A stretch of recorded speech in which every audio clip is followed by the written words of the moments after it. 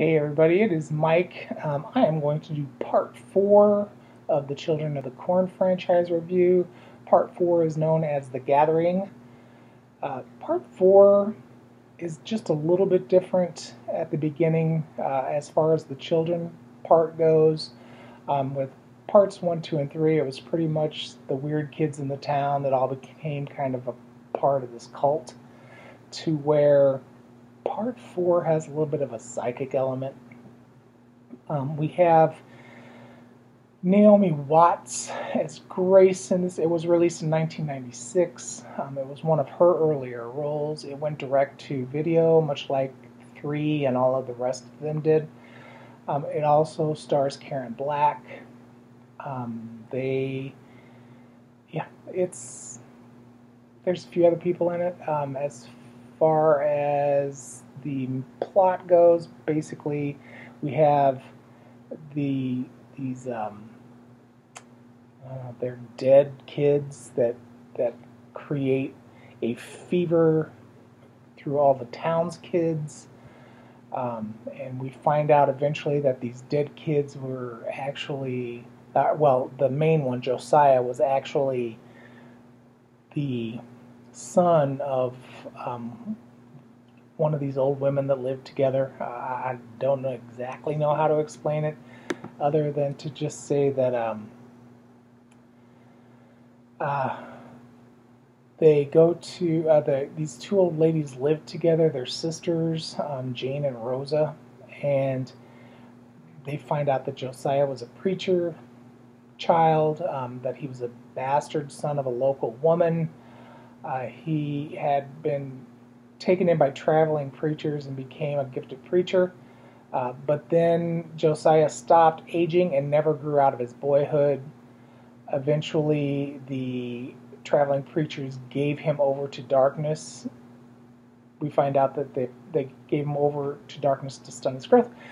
But then they ended up killing him and burning him and putting him in a wall.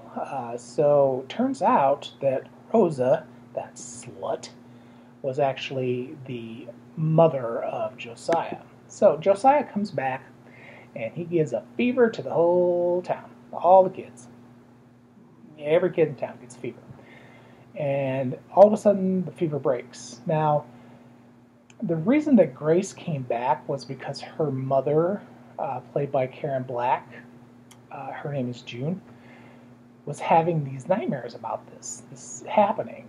These kids, all the kids in town, kind of going crazy and trying to kill her. But the doctor, his name is Larson, Dr. Larson, calls Grace and says, "Hey, we really need you to take care of your mom and your little brother and sister because she's not well." So Grace drops out of school for a semester, comes back home to take care of her mom and her sister and brother. And I say sister. I'll explain that. And she's working at this clinic with Dr. Larson when this fever hits just everybody, even including her brother and sister. Then all of a sudden, when the fever breaks, these kids no longer identify as to who they were. They go by biblical names. So that's where the psychic part in this movie comes in. The dead kid Josiah basically takes over the minds of all the kids and turns them into his new army. So yeah, they run around killing people.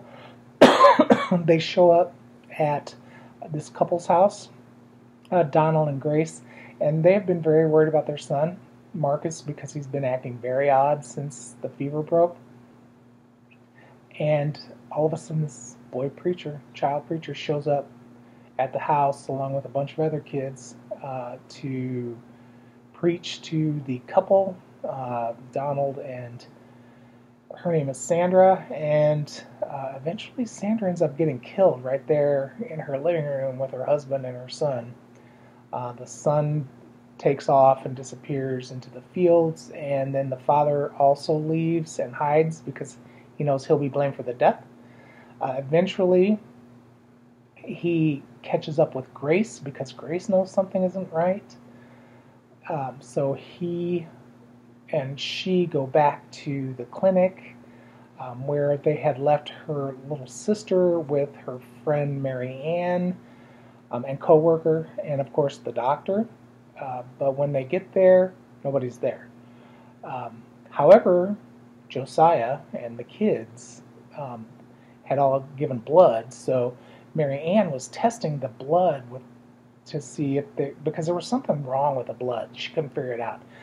Somehow mercury got into the mix, and the blood went away from the mercury.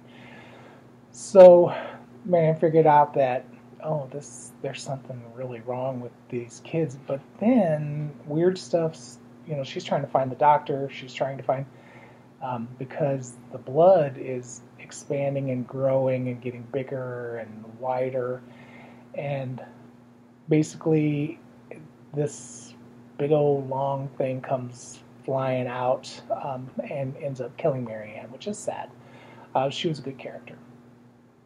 So when Grace and Donald get there, there's nobody there. In the meantime, back at the house, June is being basically attacked by kids. They're getting into her house. So instead of staying in the house, even though she's agoraphobic, which is the whole reason Grace had to come home, because her mom was, she did eventually force herself to leave the house and go past her sidewalk. Because she could go outside and throw stuff at the trash cans, but she couldn't go to the trash cans because they were off of her sidewalk. But when the kids came into the house, she booked. And she got in her truck, got in a truck, and took off. And as she was flying down the road, she noticed her son walking into a barn, an abandoned barn. So she turns around and goes back, goes into the barn, sees some dead people, flips out, and then Josiah worked his magic and took care of Mama June. Kind of sad. In the meantime, back at the doctor's office, they figure out something was going on with the blood.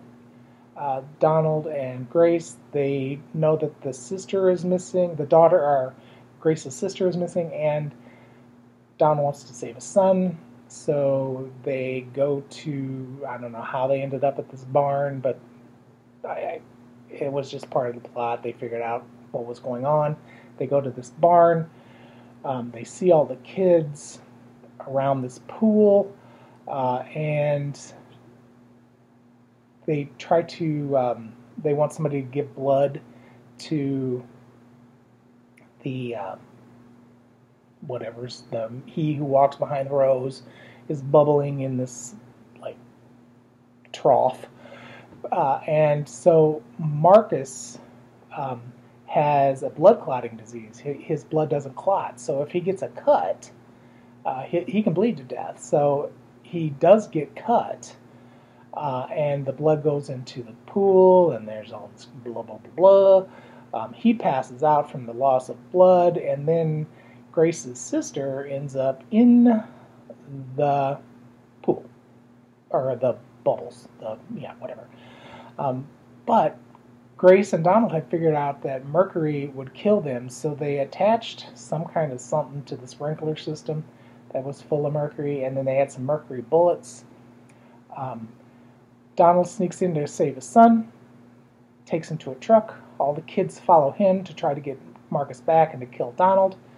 While that is happening, Grace is walking around. She finds Mom dead. She finds Doc dead. She finds all these other people dead.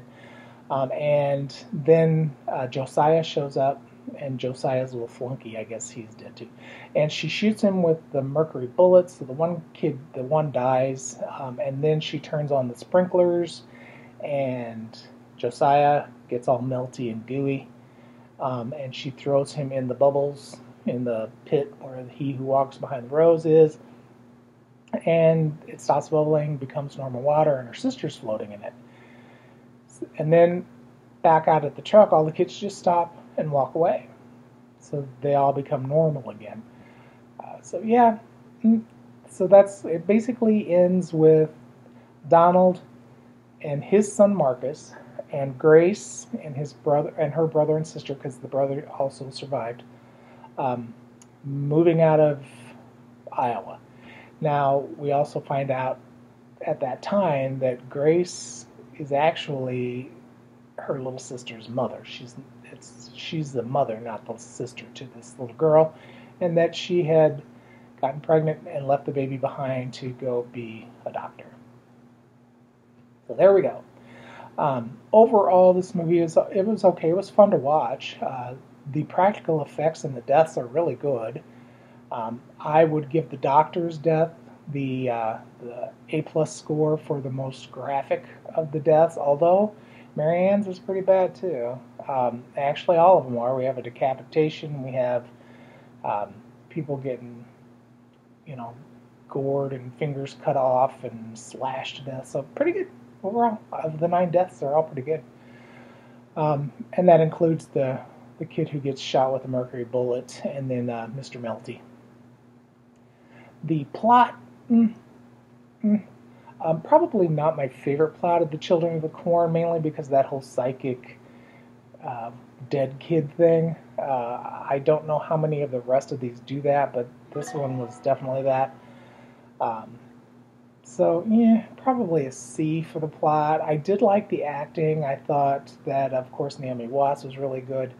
Karen Black was perfectly creepy in this one. I love her. I like the doctor. I like the guy who played Donald. He was really good. I'm going to say his name is Brett Jennings, maybe. But yeah, overall, acting, even the kids were pretty good. The little girl who plays Naomi Watts' little sister, why I can't think of her name is driving me crazy. But I think it's Elizabeth. The person who plays Elizabeth was actually the little girl, Dante's Peak. She was in that the next year, so I like her. So as far as acting, I'll give that a B. As far as the buy-in, I bought into it once the kids kind of I mean, it was an okay movie right from the start. I love Karen Black, so immediately I bought into her. I really like Naomi Watts, so I really bought into her character. The characters all seemed, the adult characters all seemed basically normal. There was no like shyster in the bunch. Even the 2 old sisters that lived together, they were pretty likable. So yeah, characters, I'll give that a B as well. As far as the deaths, it was pretty brutal. I'm going to go ahead and give that an A. And overall, I would give this movie a B. So a B minus, probably somewhere right around there. Definitely one I would keep in my collection if I had a single copy of it, but since it's in a collection of the collection, I'm going to keep it anyway. So that is it for this one, guys. Talk to you later. Bye.